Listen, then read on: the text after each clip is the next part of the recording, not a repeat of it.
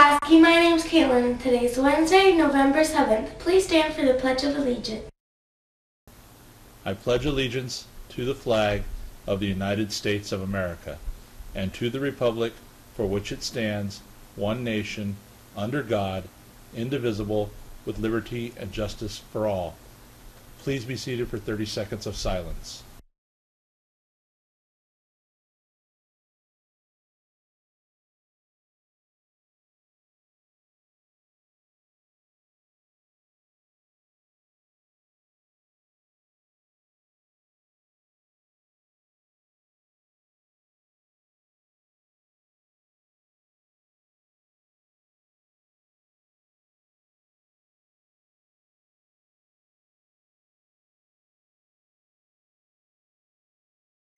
Today's lunch choices are pork nachos, cheese pizza, salad bar, and the grab and go. And your sides are apples, carrots, and milk. Morning, Mulaski. Couple reminders from the Dean's office.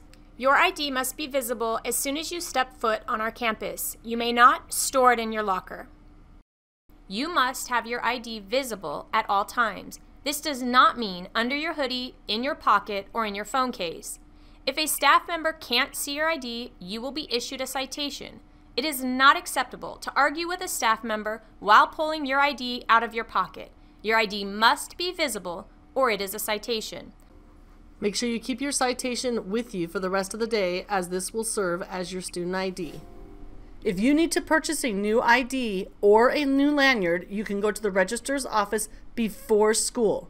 So before you go to your first period class, stop by and purchase it for $1. Also, you may only wear one ID, your own. If you have an ID of any other student, please give it back to your friend as soon as possible, or you can turn it into the Dean's office. Thank you. Yu-Gi-Oh! And Pokemon card clubs this Thursday.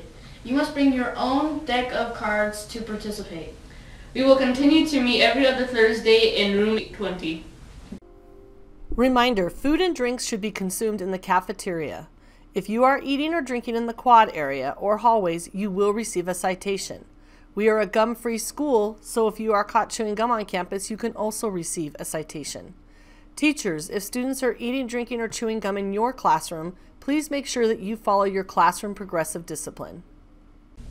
Thursdays we start our day with our house team and advisory period. Show your Mulaski house pride and wear your team colors every Thursday. Which team will dominate the halls with their team colors? We do not have a late bus today, so please make sure you get to your bus immediately after the 6th period bell. Thank you for tuning in today's MVP. Have a great day.